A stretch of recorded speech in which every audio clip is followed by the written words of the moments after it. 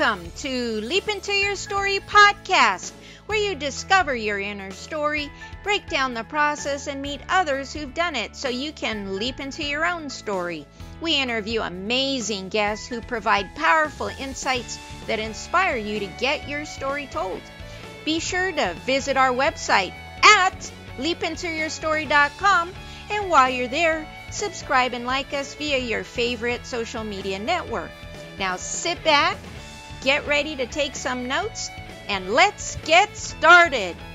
This episode of Leap Into Your Story podcast is brought to you by Leap Into Your Story course. Visit leapintoyourstory.com, where you have a guide to get your story told. I'm Victoria Anderson, and welcome to the Leap Into Your Story podcast. You discover your inner story, work through the process, and meet others who've done it. We interview amazing guests who provide powerful insights that will inspire you to leap into your own story. So be sure to visit our website at leapintoyourstory.com. While you're there, subscribe and like us via your favorite social media network.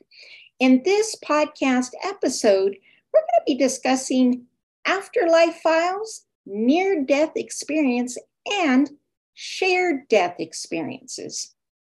My guest today is Dr. Scott Taylor, a spiritual teacher, speaker, author, and researcher on near-death experience, as well as the president of the Expanded Awareness Institute. So welcome, Scott. Thank you for joining us today. Well, hi, Victoria. I have been looking forward to this, so I can't wait for our conversation to begin. Yes, you have some very interesting topics that I'm sure listeners are just anxious, or I should say dying to experience, right? Put it on pump, a little pun, right? That's a groaner. But before we dive into some questions, take us on the journey, and how did this all start for you? Sure, I'd be delighted to. Back in 1981, I was in love with a woman. Her name was Mary Frances, and she and her son Nolan had been out sailing on beautiful Lake Washington in southern Minnesota. And on their way home, they were involved in this horrific car accident, and Mary Fran was killed instantly, and Nolan had a severe head wound, and it took him 6 days to make his transition. Luckily, we live in southern Minnesota, and we weren't that far from the Mayo Clinic, so both Mary Fran and Nolan were taken to Mayo. And they received just terrific care. So hats off to the healthcare people at Mayo. Thank you very much. But the 6 days winds up being important because Mary Fran was one of 9 children, and Nolan was the eldest grandchild. And so, the family really wanted to rally around Nolan, support him. And the 6 days allowed for, all of the brothers and sisters and friends and aunts and uncles and grandparents and, everybody to come and converge onto St. Mary's Hospital in Rochester. Well, what happened was, because there were so many people that were coming to support Nolan and hold vigil with him, we did a simple thing. We said, okay, it's a small hospital room, 2 of you every 2 hours, and you just go in and be with him. And one of the things that the nurses at Mayo told us was that even though Nolan was in a coma, he never came out of it, but even though Nolan was in a coma, they know that hearing is the last sense to go. So it was really important that we talk to him. And so when it was my shift, I went in with Mary Fran's eldest sister, Jannie, and we had the 3 a.m. to 5 a.m. shift on the morning of the 6th day. And so we brought his favorite storybook and read him stories. We told him about the crazy things his uncles were doing in the hospital. Um, what had happened that night was that the uncles had gotten tired of sleeping on a hard floor in the waiting room. So they had gone throughout the whole Mayo system and swiped the cushions off of the couches and put them on the floor of the waiting room so it could be more comfortable. And we just, told him, what was going on with his care and just, you know, generally things that you would do with a 7-year-old and just keep up that chit chat. Well, it gets to be about 4:45 in the morning, and Janny goes to the end of the bed and picks up his chart and is reading it. She was a nurse that was trained in trauma care, so she knew what she was looking for. And so she's looking at his chart, and then she's looking at all the monitors that are up there. And, this expression gets on her face. And she holds her hand out to me and says, Scott, it's time for us to say goodbye. So we pulled up a couple of chairs next to Nolan's head, and we told him that he was loved dearly and that he had been struggling so hard to stay with us and that he had been such a brave boy. And we really honored and respected him for doing that. But if his mother should come, now remembering that Mary Fran died 6 days before, that if his mother should come and ask him to go with her, that would be the right thing to do. Mm. And we again told him how much we loved and cared for him. And by this time it's 5 o'clock. The next shift is coming in. And so we leave and, go into the waiting room and try to find a spot on the floor so where we can be comfortable. Anyway, so about 45 minutes later, the nurse on the floor comes in to all of us that are scattered throughout this waiting room and says, he's declining. It won't be long now. You should go into the room. So this whole lot of us gets up and we file into Nolan's hospital room. And as luck would have it, I'm one of the last people in line. And by the time I get into the room, it's 4 or 5 deep around the bed because it's like 40 of us. It's a lot. And so I just went, well, nuts. That doesn't make sense for me. So I just went and sat on the windowsill next to Mary Fran's youngest brother, Willie. So he's right there, and I'm here, and you just kind of wait. There really isn't much to do. And the room was quiet. I think most people were kind of in a prayerful state. And we were all just watching the monitor, do the, it's bumpy thing as it's measuring the activity of the heart.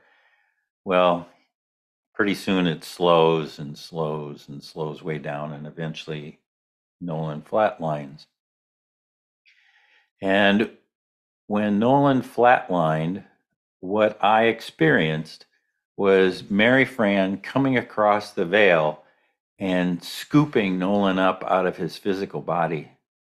The two of them had this exquisite reunion, as you would expect between a mother and son.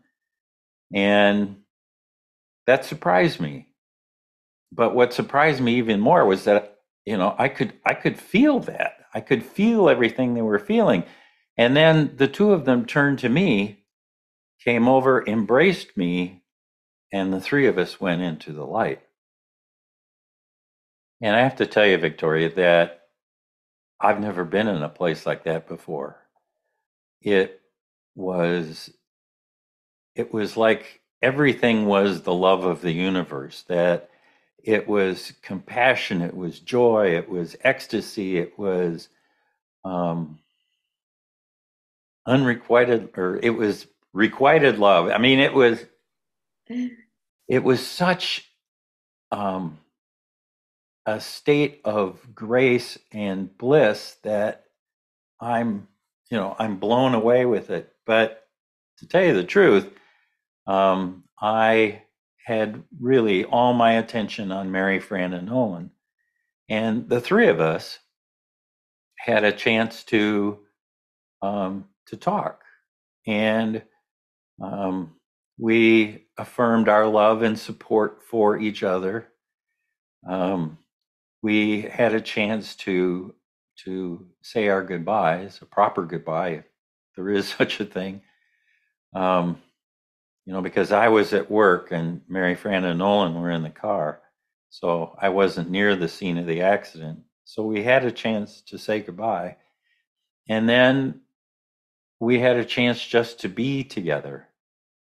And then it seemed complete.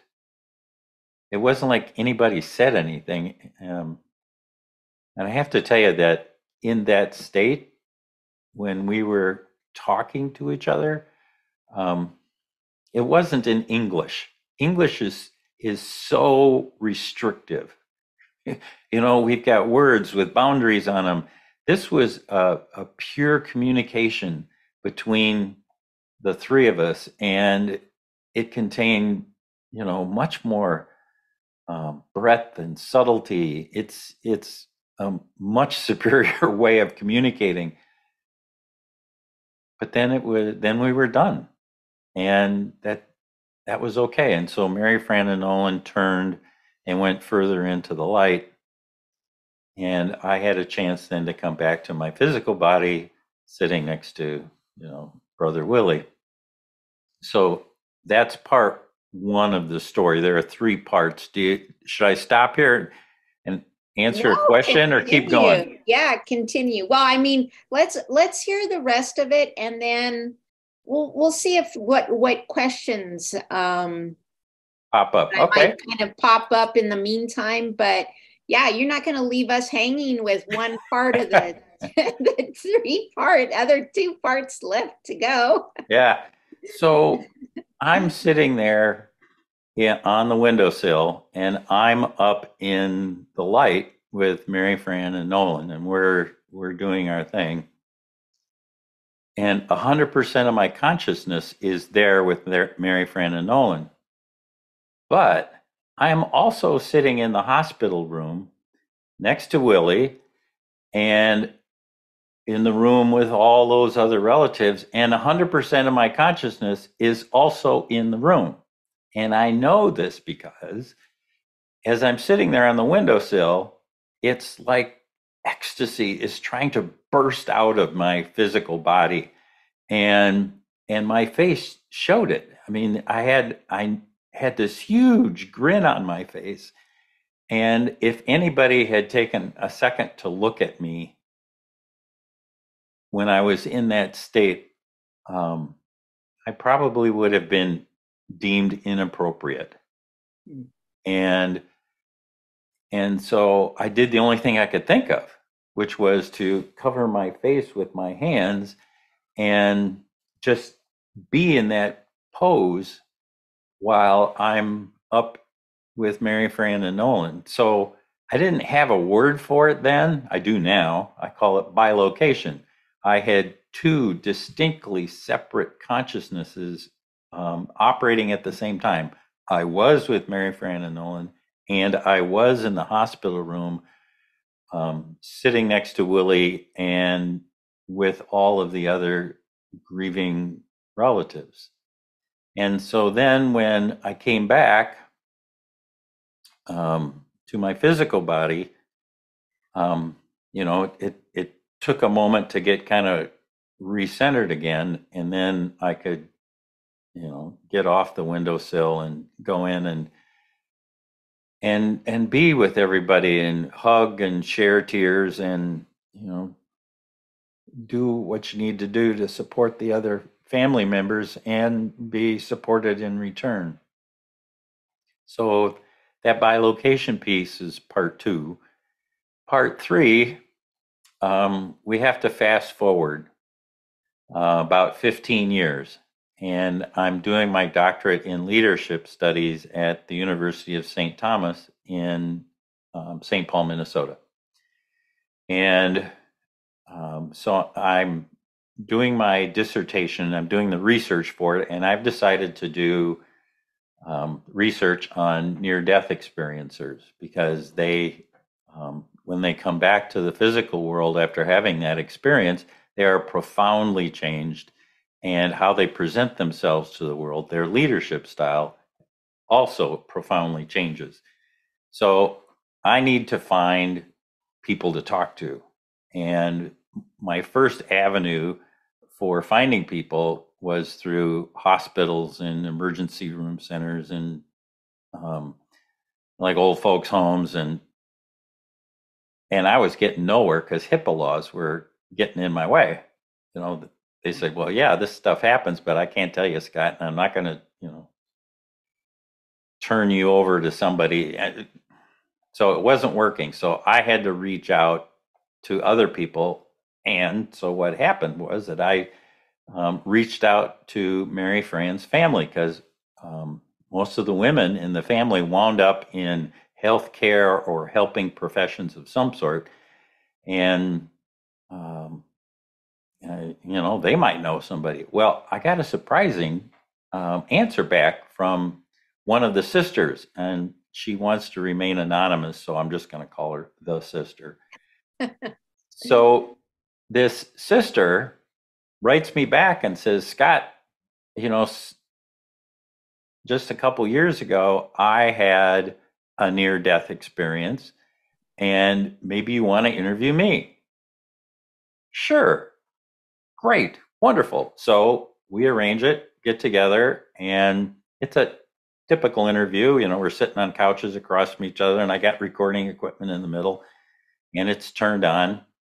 And this is the story that she tells me.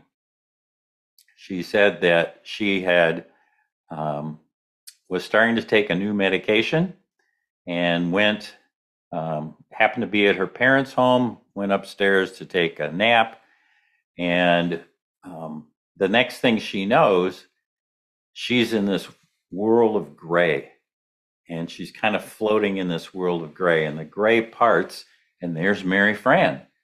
And Mary Fran walks right up to her, sticks a finger out, and says, "You've got to go back, and you've got to go back now." The sister, who has quite a sense of humor, says in return, "Well, it's been a while, Mary Fran. Nice to see you too." But Mary Fran would have none of it. She now starts the finger wag thing, and she does this and goes, "You've got to go back and go back now."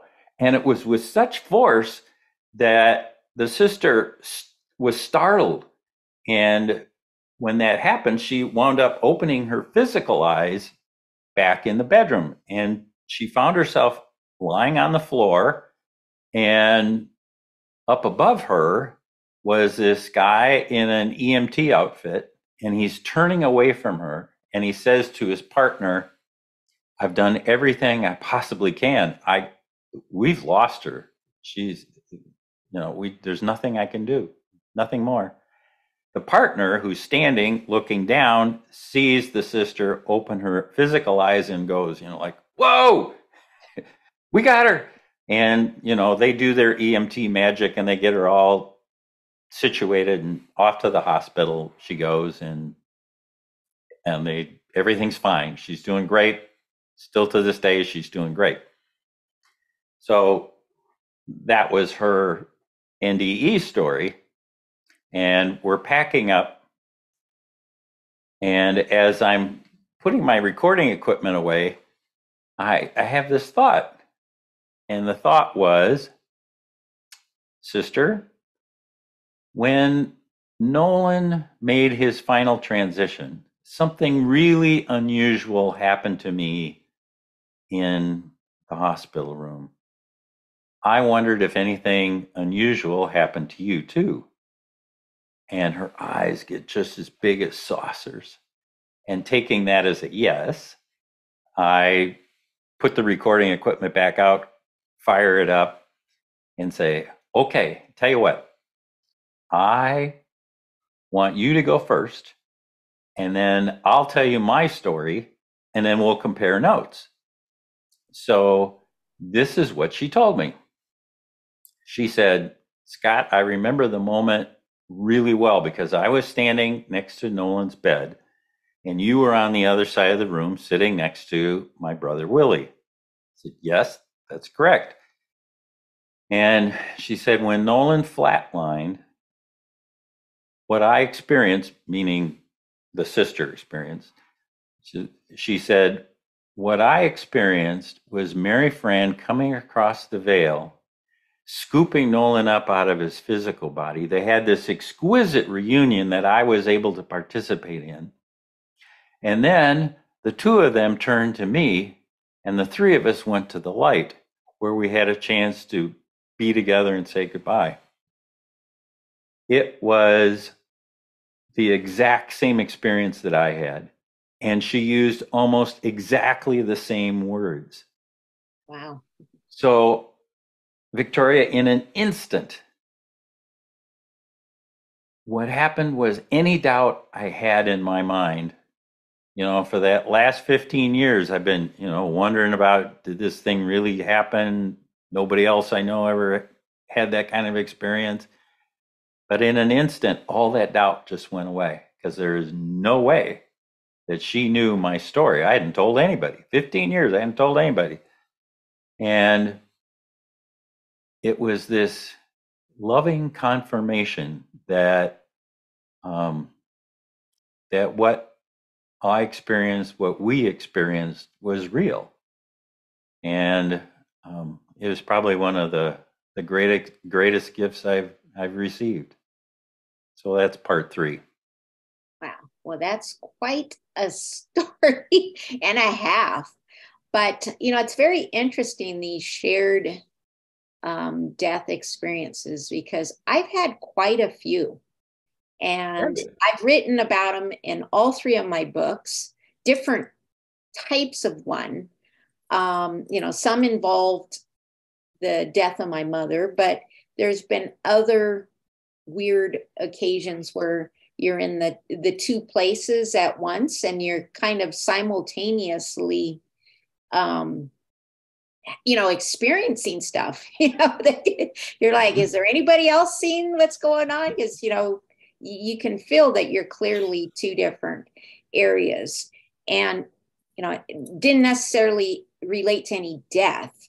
So let's go ahead into maybe just some of the definitions before we go further. And because there's near death, and now we're talking about shared death, which doesn't necessarily have to do maybe with death at all. So let's go over maybe some of the what's normally classified as a near-death experience. What does that look like? Does you see the light? Are these experiences consistent, or like with your interview from the family member having almost identical experiences? So take us a little bit more into what has historically been near-death experiences. What does that look like? And then we can go into shared experiences. Sure. So, in a near-death experience, it's a lot like what the sister described. There's some sort of an incident, maybe it's a car accident or whatever, and our physical body gets so traumatized that it dies. And our non-physical body, our soul, if you will, leaves the physical body, goes out into the ethers, has some sort of an adventure. And then, those wonderful souls that are back here in the physical plane, maybe they got paddles or whatever, and boom, and they reanimate the physical body. And, that's the signal for the non-physical body to come back and re-enter the physical body again. And ta-da, you now have a near-death experience. And there's lots of common elements to a near-death experience, just a couple of them that people might have heard of. when you leave your physical body, very often there's a guide to help take you to the light. And sometimes you'll go through a tunnel, and that tunnel seems to be a structure that's designed to help you with the transition from the physical to the non-physical world, especially raise up your vibratory rate so that you can enter in easily. You'll enter into the light, and the light, I'm doing this with air quotes because there are three different flavors of light, if you will. There's black, white, and clear. And depending upon what light you enter, you have a different kind of experience. And then once in the light, very often there is a reunion with your dead relatives and friends. Your pets are there. It's awesome. And then probably one of the most sacred things that could happen is that you have a chance to meet and merge with a divine being. And it could take all different kinds of forms, but this idea that your energy and theirs could combine, and you know what they know and they know what you know, and it's a profound experience. And then typically this divine being is around when you go through your life review. And when the life review is over, you get to hang out in that area called the park, which is life between lives. It's like, where do you hang out before you come back here again? And there's some others, but in general, that is the most common elements that you hear about in a near-death experience. Some of the last ones, of course, is that with a near-death experience, you gotta come back, because that's like the definition of it. We can't talk to people who stay there permanently easily, anyway. So then they come back, and they can, once they recover, they can then tell their story. Shared death, on the other hand, it's not about a soul that's leaving their physical body and destined to come back again. This is about accompanying somebody who is making their final transition. So in my case, that would be I get to accompany Nolan, and so I get to go with Nolan as he is making his final transition, and I get a chance to experience what he experiences, however long I'm with him. And for us, it was pretty quick. It was, I'm in the light with Mary, Fran, and Nolan. We get to communicate, and then I come back. But I've talked to so many people who've had a chance to. They went through the tunnel. They were there during the reunion. They got to be part of the life review. So they got to do the same things as the person making their transition, but they got to share that experience with someone that they loved as they were making that final thing. So there's a couple of differences between near death and shared death. For the most part, oh gosh, what was that soap? Ivory soap, 99 and yeah, 100, 99.7 or 7 purity or 7%, 99.7% pure or something. I can't remember. Anyway, a near-death experience and a shared death experience are almost all alike. I mean, they have the same components. It feels the same. They're very much the same, except that you're going with somebody who actually is dying. So there's none of this maybe, kind of, sort of. Early on in near-death research, that was the problem. People were saying, well, shoot, they came back, so they weren't really dead. So how do we know that is the death experience? Well, now we do, because we're actually going with people who are making their final transition, and it's virtually the same.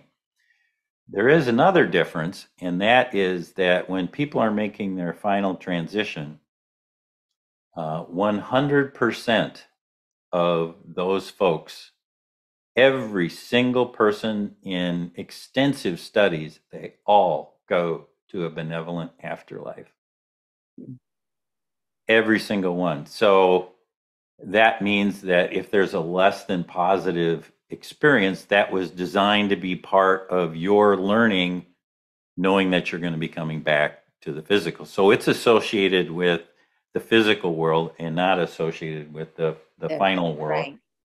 Well, So I was going to ask you if anybody had that like negative, and because you had like the joyous kind of feeling, but is there anybody that's like getting the, oh no, you done messed up, you gotta go back there and make things right, kind of, guidance? So knowing that they're coming back, but they haven't been living in their highest and best good, and there's a warning when they have do you have any well, of those experiences? we have a lot of those in near death experiences. Mhm. That people come in and they're up there and they're talking to their guide, or they're talking to that divine being, and then the divine being, is with them as they go through their life review. And in the life review, we know a couple of really cool things about it. One is that there's no judgment. The only judge in a life review is you. You are judging your own life. Period. That's it. And the divine being is there to help you. Actually, better said, to love you through the experience, because there's some spots in our lives where it's like, ooh, that didn't go so well. Or there's this message, it's like a 2x4 alongside the head, right? And saying, Exactly. Taylor, what's the deal? Yeah. We sent you down here on earth. You wanted to come here on earth so you could accomplish X, Y, and Z. Are you doing it? I'm thinking no. And so there's kind of that sass thing that happens, Yeah. where they are really letting you know that, listen, you're not on the path, man. Yeah. And we want you to get on the path. You want to be on the path. So that's why we're talking. And so anyway, there's that experience. But for your listeners, and this is worth the price of admission, this one thing I'm going to tell you right now, is that when you are in a life review and you're being shown something of a scene in your life, and it's not going how you liked.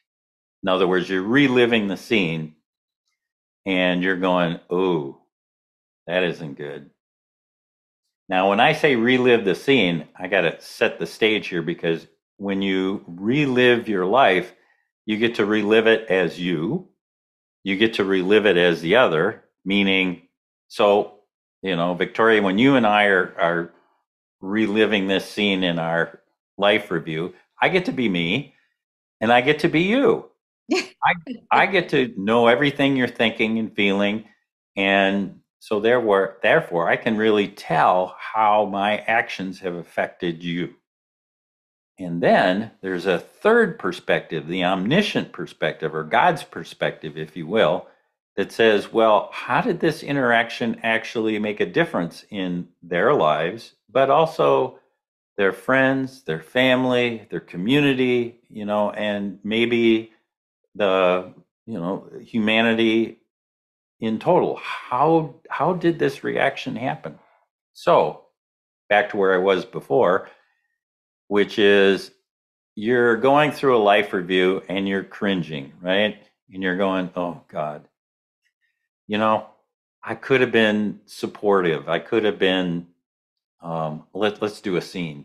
Okay, I'm at the grocery store and the young girl who's checking me out is messing up. Things aren't working. And I am short with her. Like, didn't they ever train you? What's the deal? Blah, blah, blah. I'm being a jerk, right? Yeah. Well, in the life review, what I figure out is that it's her first day on the job, and that Bob, the store manager, was supposed to train her, but he didn't. He just said, "Oh, here, go. The computer will lead you through everything. It'll be easy." Well, it's not, as we all know.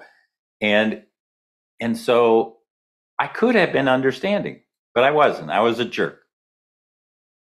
Here's one thing you can do, and this is the thing that is so important, is you can, turn to your divine being, your guide through this life review, and say, I would like to relive that over and do it differently. So, divine being rewinds it and says, okay, Scott, do it.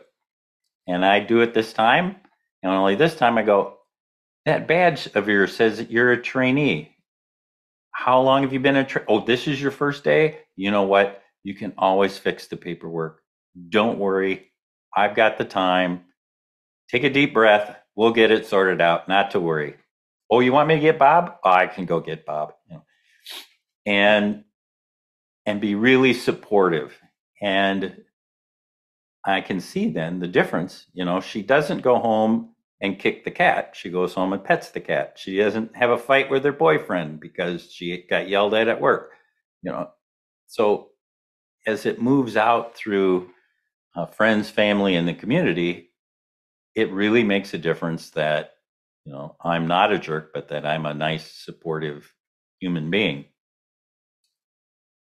Cool thing is that reliving of that experience is just as real as when you did it the first time, or when I did it the first time and I was a jerk.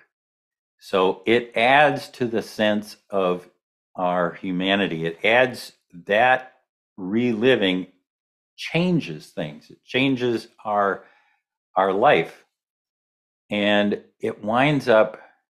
Let's see how to describe this. It's like instant karma fix, right? You did something. You don't have to wait for the next life to go and be a better person. You can fix it in your life review, and have a chance to go at it again with all of the understanding that you possess as a human being at that time. So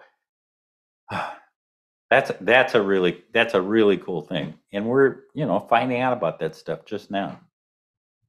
Yeah, that's interesting, because I always, and I don't know who else does this, but I always look at the opportunity, if I didn't do it in that moment, to go back and redo it. Take the time.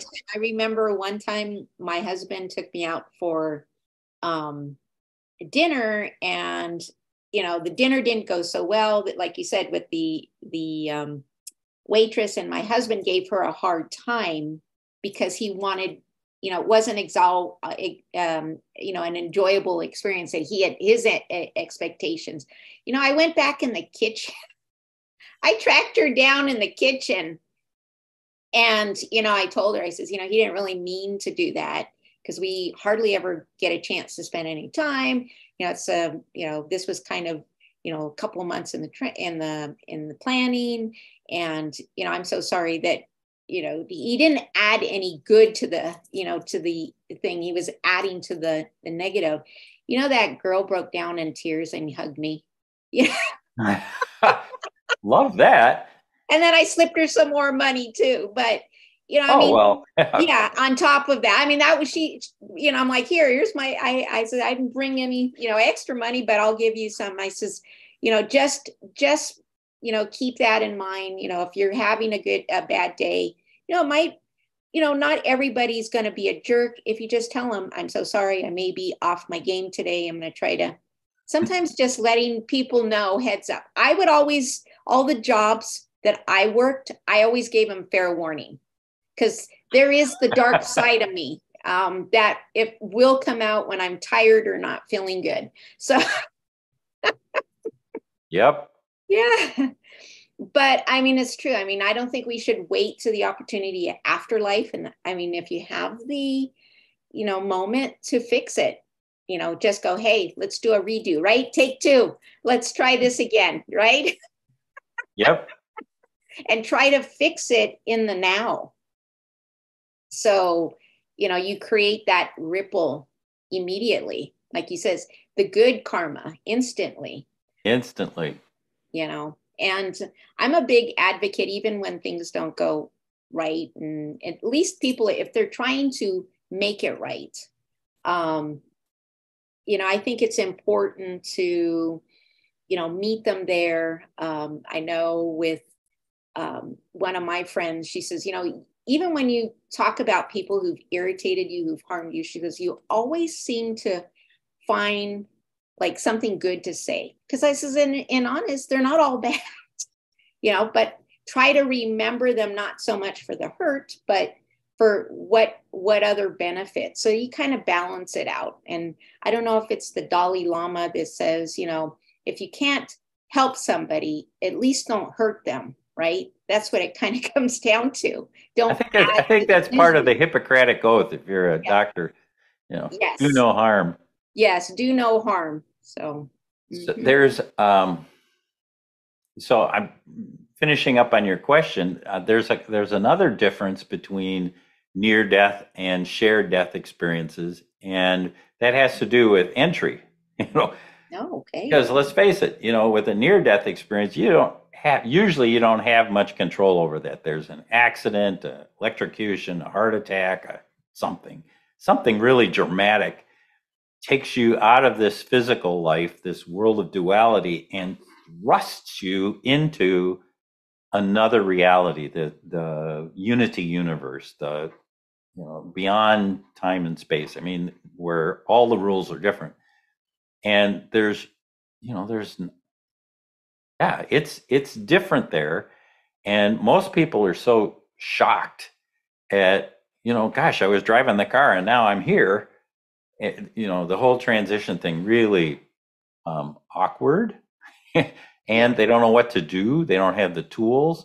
And so what winds up happening is that the near death experience happens to you as opposed to it being a co-creative experience, like what could happen in a shared death experience where, I had the chance to have a conversation with Mary Fran and Nolan, and we had a chance to affirm our affection and love for each other and say goodbye and be with each other. So, I got to be a an equal player in that as opposed to, in near death experience, poof, you know, you're just tossed into an environment that's, totally alien.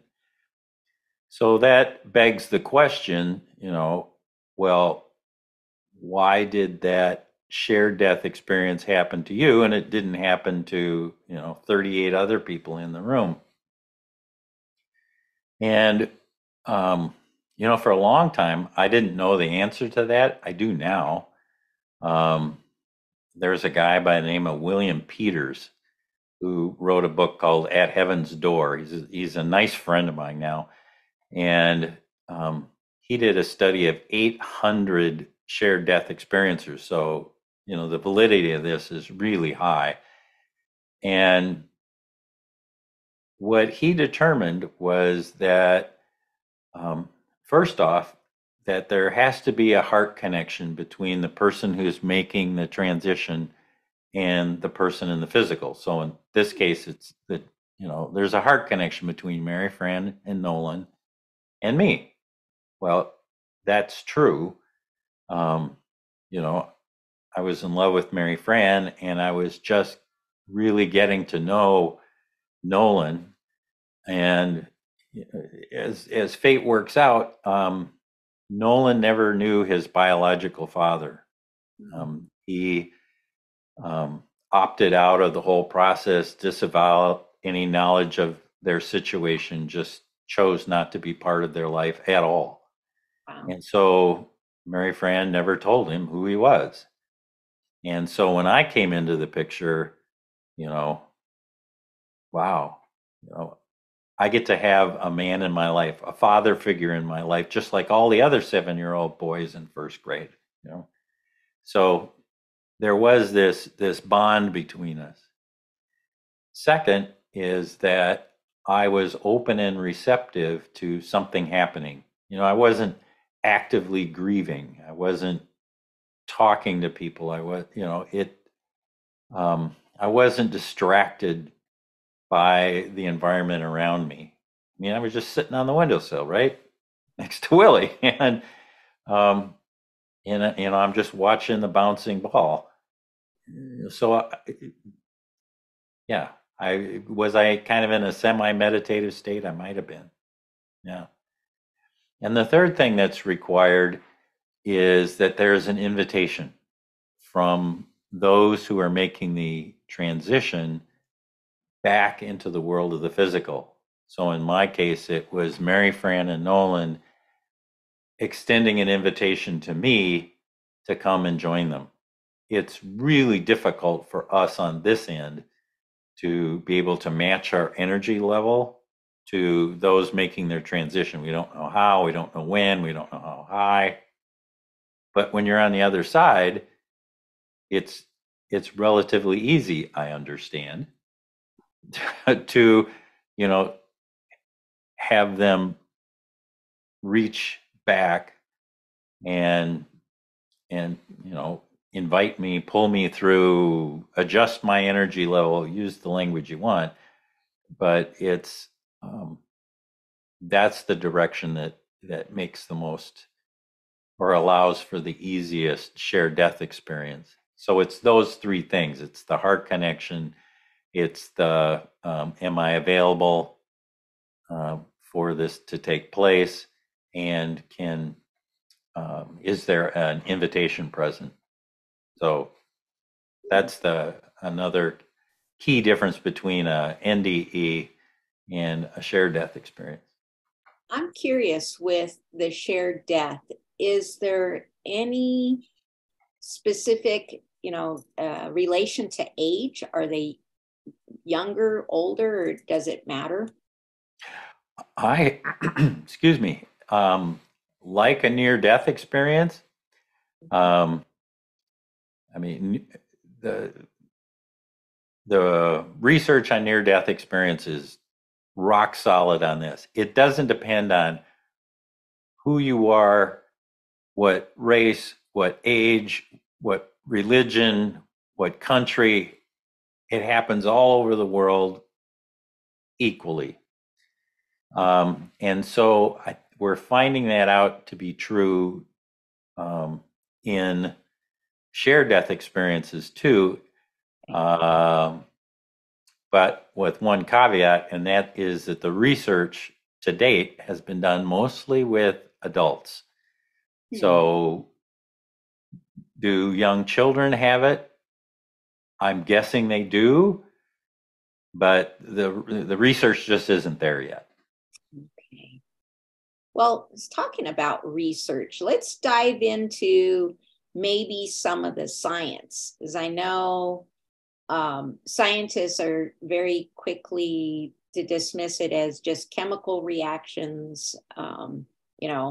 Your body's starting to go into dying mode, so it creates chemical reactions and fantasy stories that may not be true. So now that there's more and more information, has science, are they still clinging to that? Have they made any revisions or re-looking at this, or what's going on in that community? Yeah, that's a great question, Victoria, because, at the beginning, so Raymond Moody wrote the very first book on near-death experiences. It came out in 1975. It was called Life After Life, and it planted this flag in the ground and said, he was a resident, a medical student, when he gathered his data, and he said, I have discovered this thing.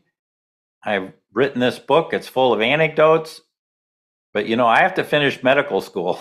So would you other researchers go out and try to figure out what's going on? I thought that was great.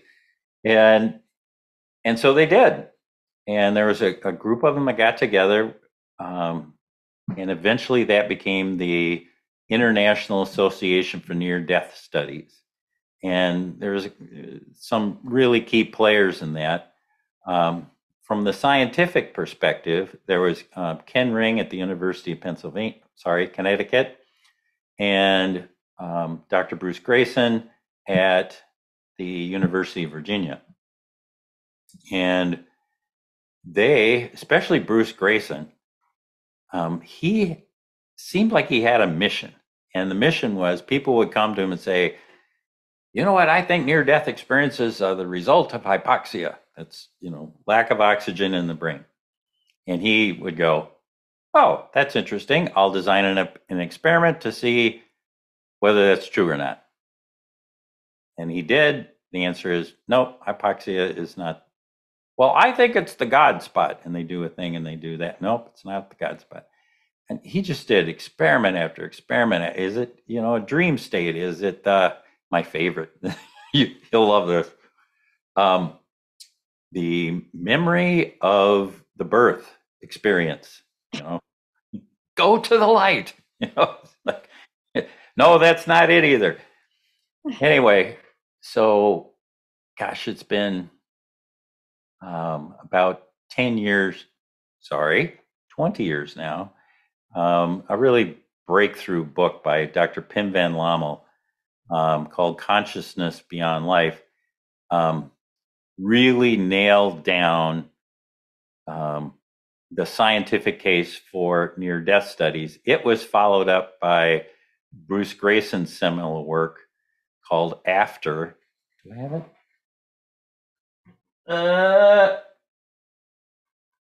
Anyway, yeah, it's on my bookshelf there somewhere.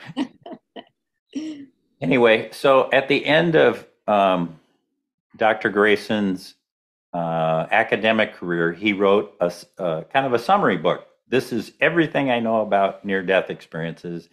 And it really clearly states that it's a real thing, that we have a non-physical body, it inhabits our physical body, and that we live before this physical incarnation, we live, of course, during it, and then we live afterwards.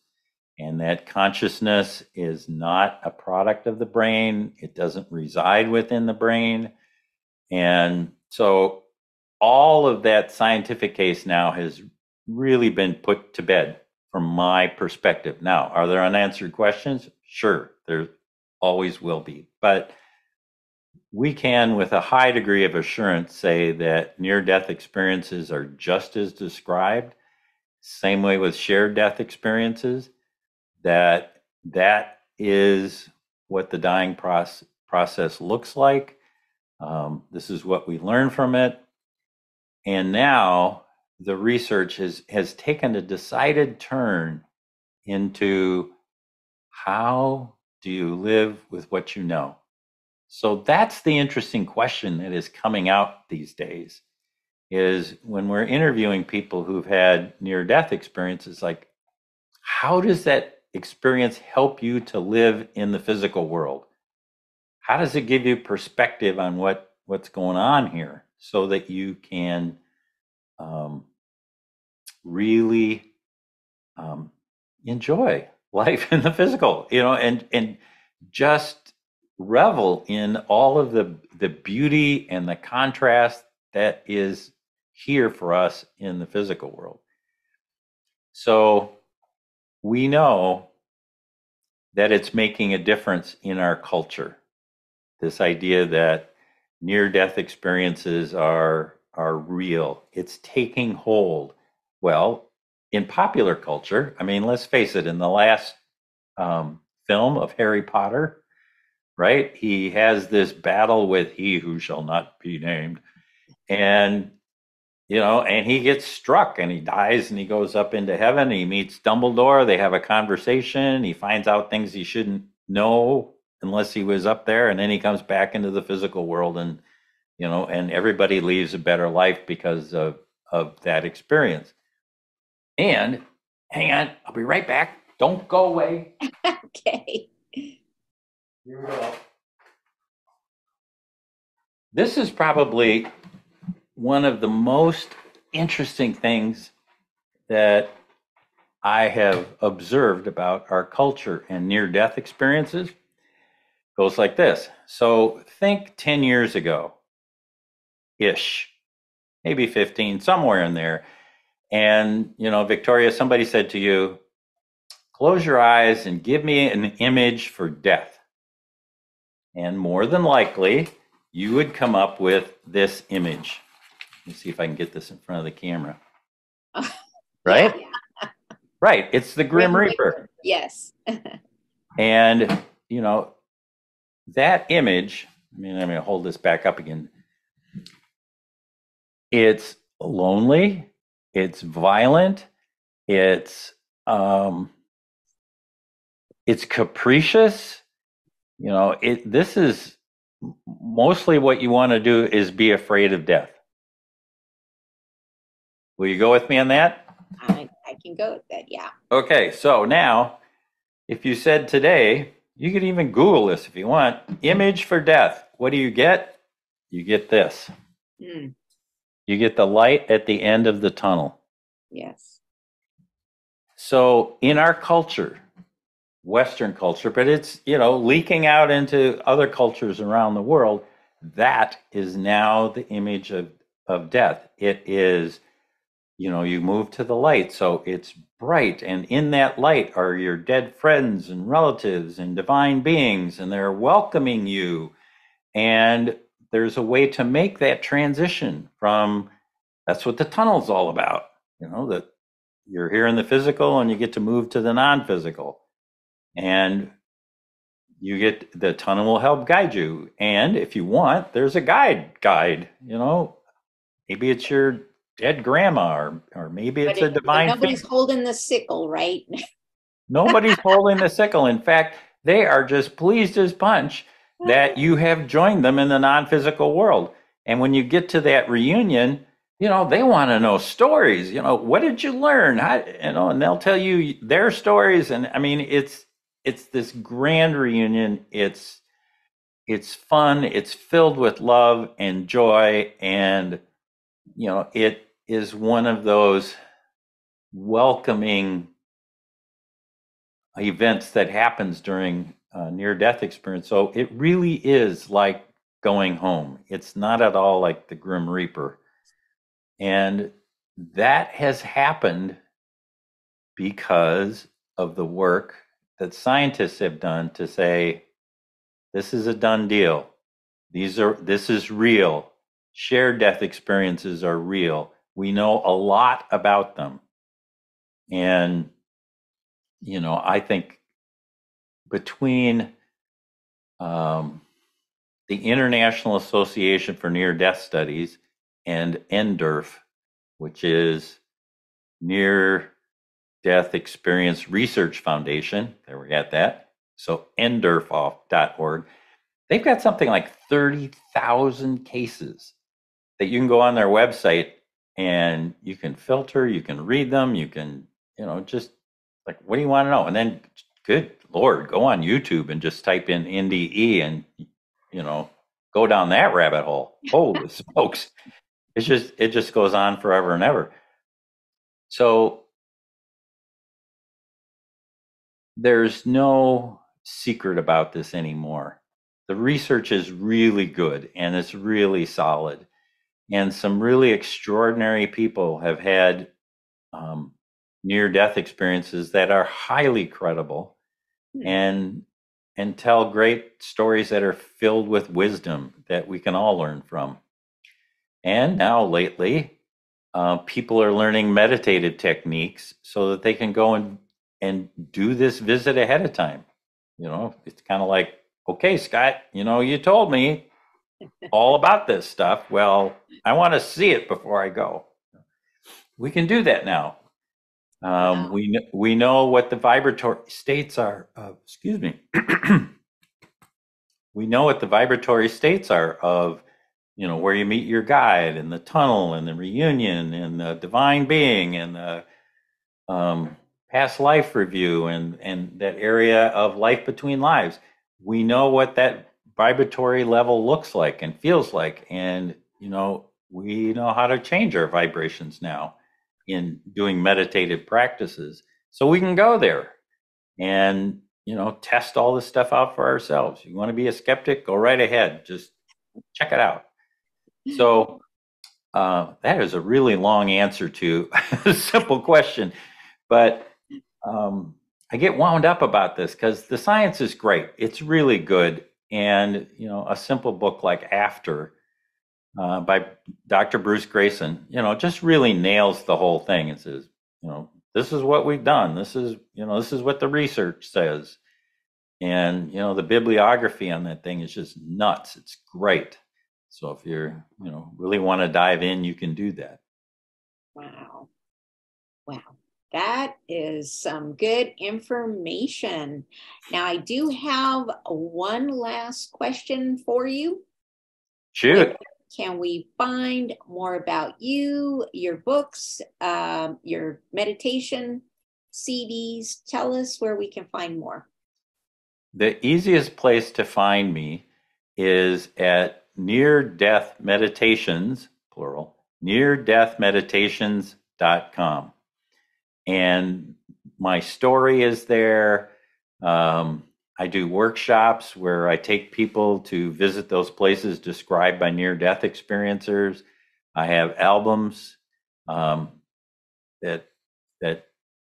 help you go there using binaural beat technology, which is really good for raising up our vibratory level to the right state. So that's the best place, neardeathmeditations.com. And check me out on YouTube, The Afterlife Files. And you get to see, interviews that I've done, and you get to there's lots of fun stuff on there. So have fun messing around. There you go. Awesome. Very awesome. Well, thank you for sharing your fantastic insights about death, life, and everything in between and after. And I want to thank all of my listeners for tuning into the Leap Into Your Story podcast, where you discover your inner story, work through the process, and meet others who've done it so you can be guided to your journey to writing your story. Remember to visit our website at leapintoyourstory.com and enjoy even more great episodes like this one. Again, while you're there, subscribe and like us via your favorite social media. We are looking forward to seeing you next time here on the Leap Into Your Story podcast. Thank you for tuning into the Leap Into Your Story podcast, where you discover your inner story, break down the process, and meet others who've done it so you can leap into your own story. Remember to visit our website at leapintoyourstory.com and enjoy even more great episodes like this one. Again, while you're there, subscribe and like to us via your favorite social media network. We're looking forward to seeing you next time on the Leap Into Your Story podcast.